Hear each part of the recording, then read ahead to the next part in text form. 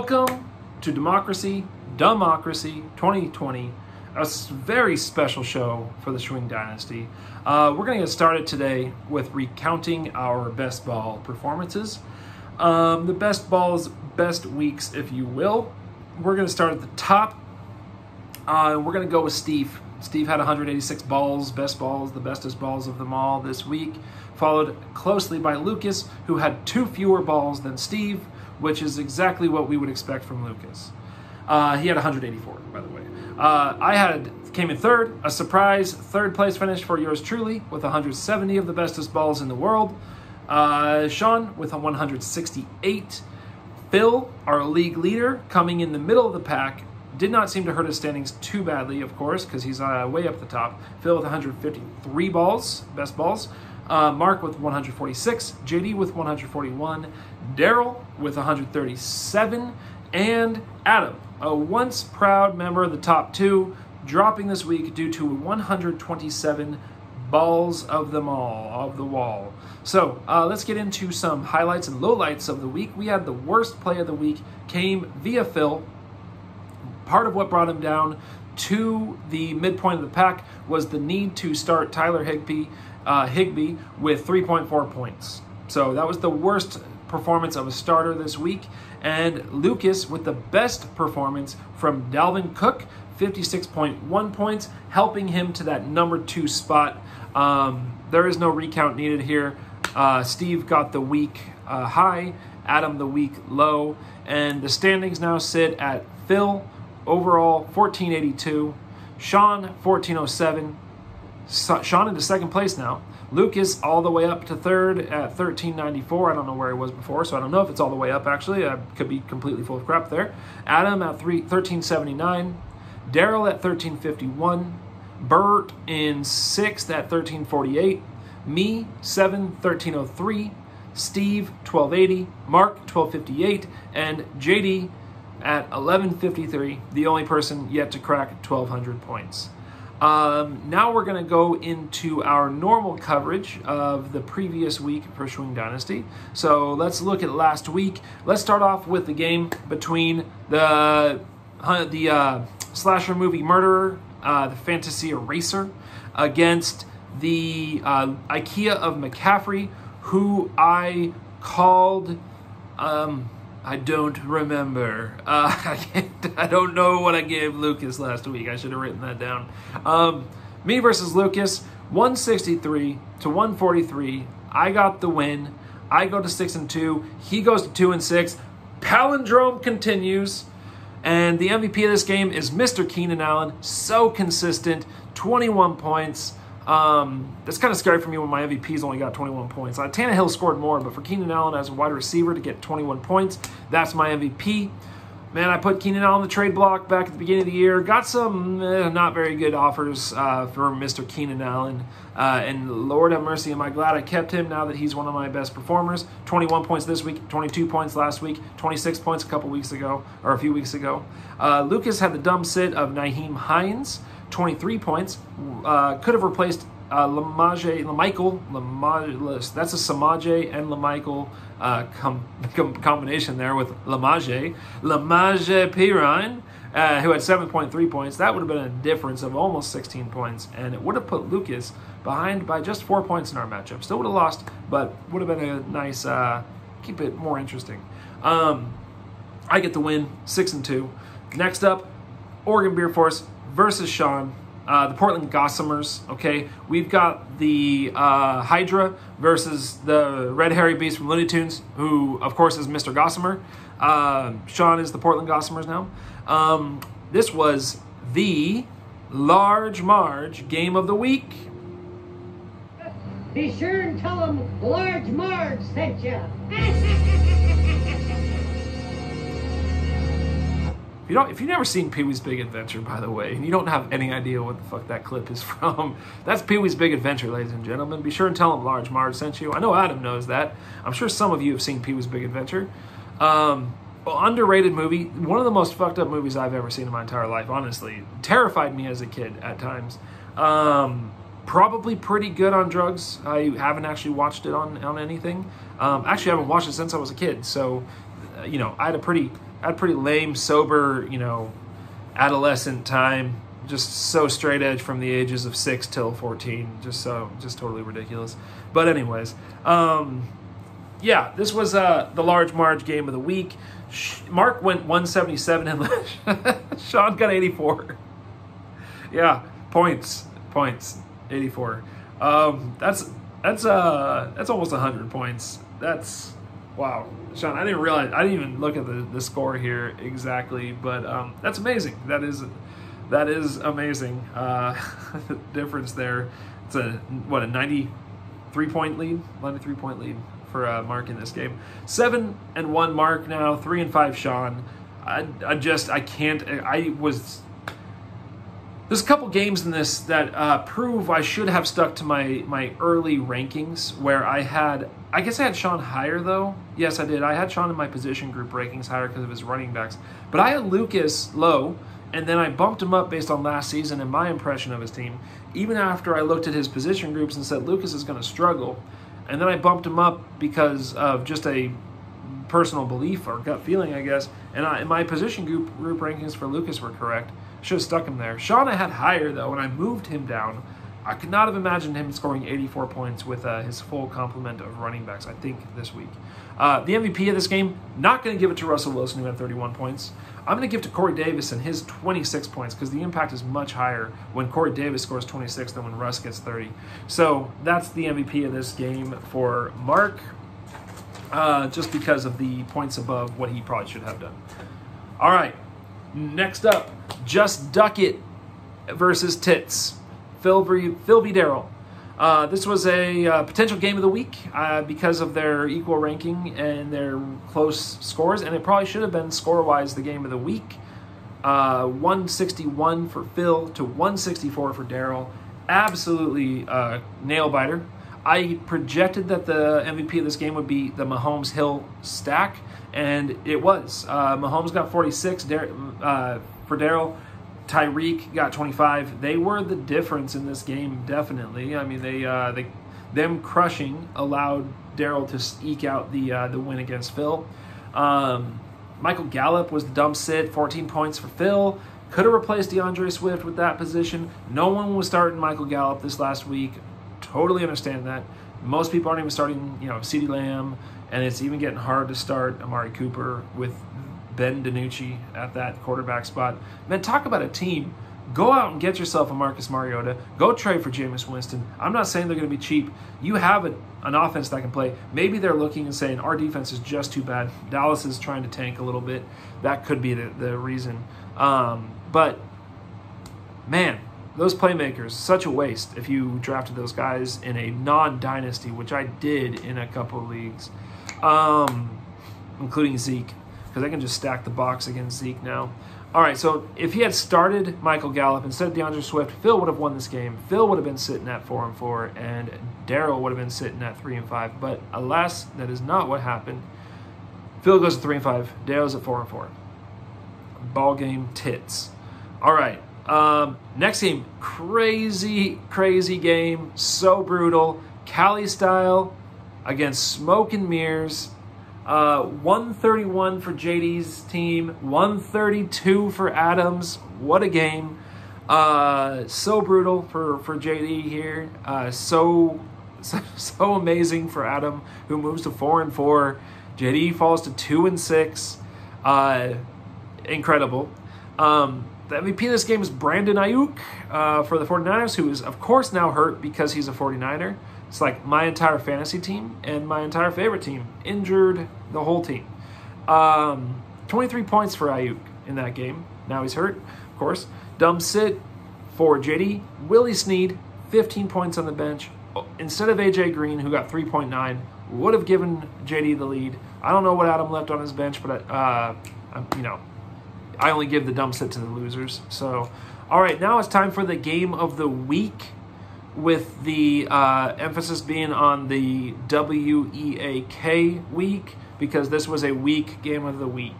We got Hanoi Janes v. Bigfoot. Love it. I love you guys breaking out the Halloween mascots, Gossamers, Portland Gossamers, and Bigfoot here. 195 for the Hanoi Janes for Bert. Bert's folks to 167 for Bigfoot, not quite big enough. And this is on a week when Josh Allen got 15.96 points, and Steve couldn't beat that. So I know the rest of Bert's team balled the fuck out, though. He's got Dalvin Cook on there for 56 points. So, yeah, he made up for it. And Robert Woods, too. Hey, Daryl, yeah, what? No, that can't feel good. Robert Woods gets 28 points for the Bertman. That's kind of what happened when I traded Johnny Smith, even though I would not be playing him at this point at all. But 28 points for Robert Woods this week. God damn, I hope Chase Edmonds is good, brother. I hope Chase Edmonds is good. That's all there is there. So, dumb sit of the week, Chase Claypool for Bigfoot. Would have been 15 points. Better than Cole Beasley's 4.4. Would not have mattered, but there we go. All right, standings now. We're going to go into standings each week because the playoffs are fast approaching, gentlemen. We've got Mark at 7-1. We've got me at 6-2. I should be the new Smoke and Mirrors because there's no fucking way I should be up there. But alas, that's where we are at. I should say halas because, whatever. Bert, 5-3. Steve, 4-4. Daryl, 4-4. Adam, 4-4. Rounding out the playoffs, which means that currently in the toilet bowl, we've got Phil at 3-5. Sean at 3-5. And then Lucas and JD at the 2-6. Rounding out the toilet bowl. Looking like right now, next season. Is it the season?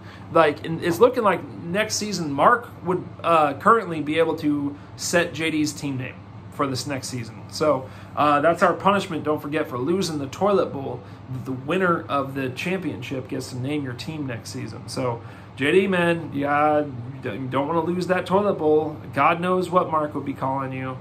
Probably the biggest wild card in our league for naming a person's team would be Mark. I don't want my team named by Mark. I would not. I don't know. I just don't know what it would be, man. I worry for you. Oh, wait a minute. Okay. Yes. We have some breaking news. We're going to go to our breaking news desk.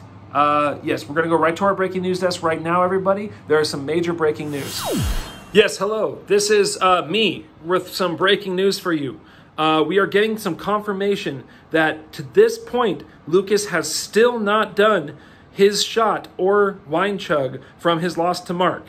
And I'm also receiving word at this hour, we can confirm that Bert still sucks. That is all for now.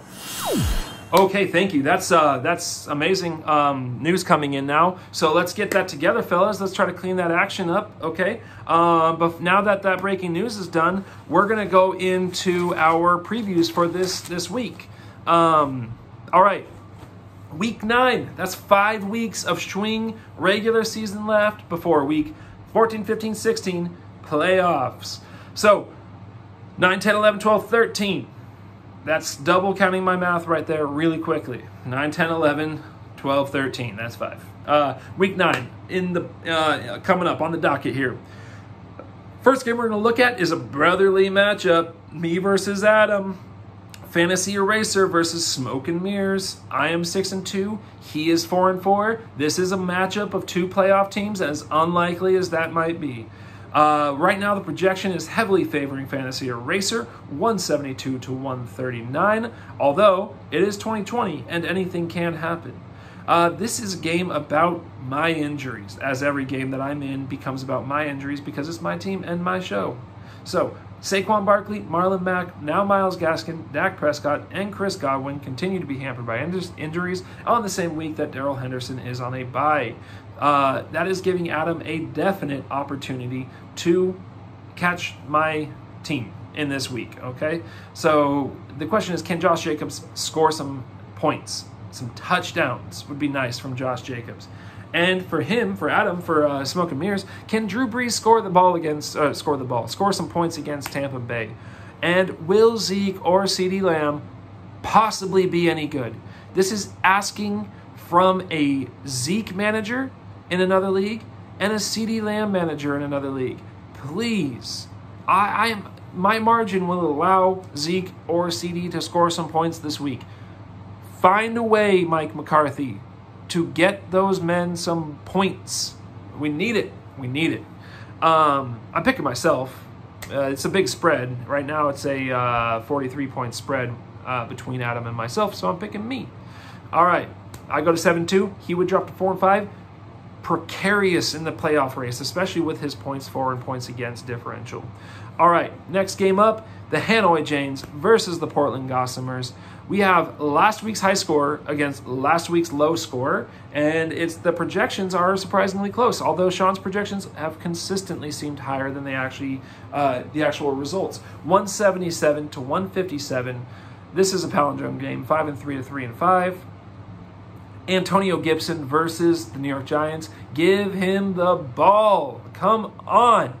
God, he is clearly better than their other running back options. And this, again, comes from a person who manages Antonio Gibson in 3 other leagues. And every time I see him working his ass off for an 18-yard gain, and then I see J.D. McKissic come in and get some little simple pass, and it's freaking wide open for him.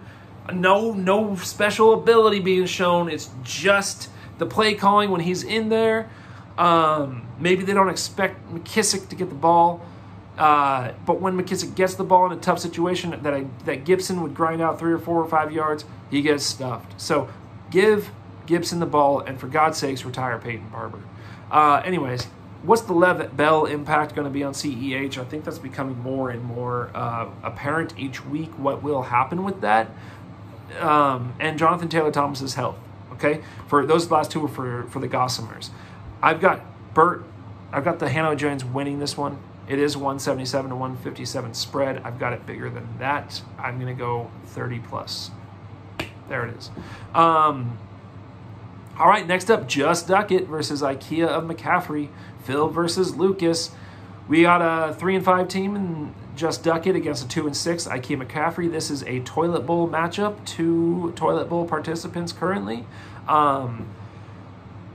Phil's projected at 171 this week, a very respectable 3rd highest score projection, I believe, in the fifth highest, because of the next page had 2 higher ones.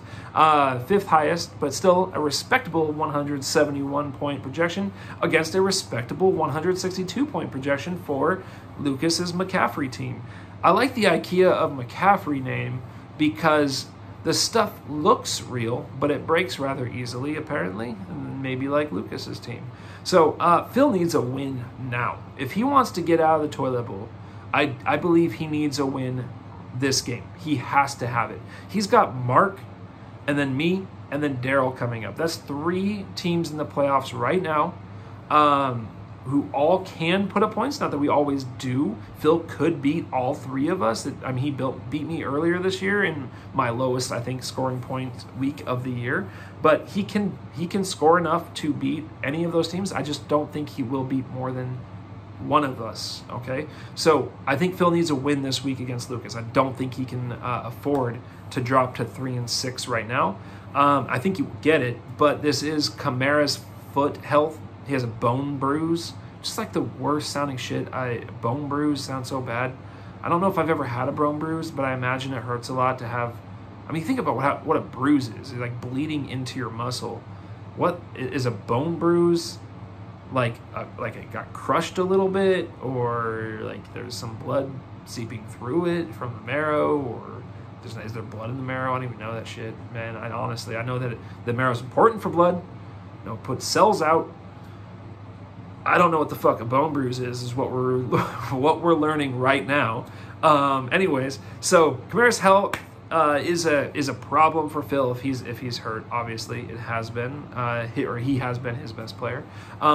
And Lucas has a Herbert matchup. Justin Herbert, suddenly a point producer against Las Vegas, who gives up points to the quarterback at times. So this is going to be a good game-ish, but I've got Phil winning, probably more than the current 9-point spread, but those things give me pause. They do give me pause. All right. Next up, a large Marge lookout game. Cali Style versus the Oregon Beer Force. Okay, you've got 118 projection for Cali Style, a 163 projection for Mark. currently, I don't know if you guys haven't put your rosters in yet, so I just say what I see. I do look through them, but maybe you have other players you want to slide in that have a higher projection. Didn't go that deep on it. That's a 45-point spread, though, to start the week out. This is a 2-6 and a 7-1 team, so we know who's the favorite here. But Seattle goes against Buffalo at Buffalo in the morning game. Okay, 9 a.m. West Coast kickoff. That's not true at all. I think it's a 9 p.m. kickoff here, 10 a.m. West Coast kickoff. So, yeah, 10 a.m. He's got the early West Coast game, traveling across the country. We know that's been a problem for teams in the past. We know it's been a problem for Seattle in the past, going out to those early matchups. I think of Carolina a few years ago, right before the playoffs or in the playoffs. Takes them a while to get started, okay? Now, that might mean that Russ has got to throw the ball all over the field if Carolina can get a couple quick scores or something like that. So it gives JD a shot potentially, but it's not going to be enough. Oregon Beer Force gets the win. All right, now on to the game of the week. Steve and Daryl, I feel like you guys have been in this game of the week thing a lot this year, but here we go again. It is an important game. This is Tits versus Bigfoot. Tits foot. Big Tits foot. Bigfoot Tits. Bigfoot Tits. That's a good one. Bigfoot Tits. I should have mixed the order up. Okay. These are two 4-4 teams, playoff contenders, super important. Phil could potentially, no, Phil, I don't think Phil would pass either of these teams if he gets the win. He would pass Adam if Adam loses, so Phil's rooting for that and the win. I think based on points for, he would pass Adam. But this is a big game. This is a big game. 182 to 173 is the spread. The return of Aaron Jones, the debut of Chase Edmonds as a tit, and the debut of Antonio Brown as a tit. We've got two new tits involved here. That's a good day. It's a good damn day. And a returning tit. It's always good to get a flashback tit. You know, that's always good too. So, hopefully the return of the tit, Aaron Jones. I want our bet to keep going. I want a real bet here. That's a lot of crazy stuff, crazy tits going on. But I see Derrick Henry, Devontae Adams, and I see Travis Kelce for Steve. And I'm going against what I originally thought was happening, where Daryl wins. And I'm going to pick Bigfoot to win this one because Travis Kelce, you know, is one of those things where Daryl is like, yay, I scored with Patrick Mahomes. Oh, to Kelce again. And if Travis Kelce outscores Tyreek Hill by 5 points or more, Steve wins. That's what I'm going to call here. Travis Kelce outscores Tyreek Hill by 5 points or more, Steve wins. I just want to see if that works out. So don't forget that I said that, because I want to see if that follows. Otherwise, Tits wins. I'm picking Kelce for a big game, though. I'm picking Bigfoot to win this very important game of the week. All right, brothers. That's it for Dumbocracy 2020. Enjoy your days. Enjoy your weekends. Oh, my God. I forgot. What? Oh. Well, here we go. Have a good weekend, guys. I forgot to be drinking my beer in this episode. I forgot the club swing music. That's okay. This is more serious. This is Dumbocracy we're talking about. All right. Peace out.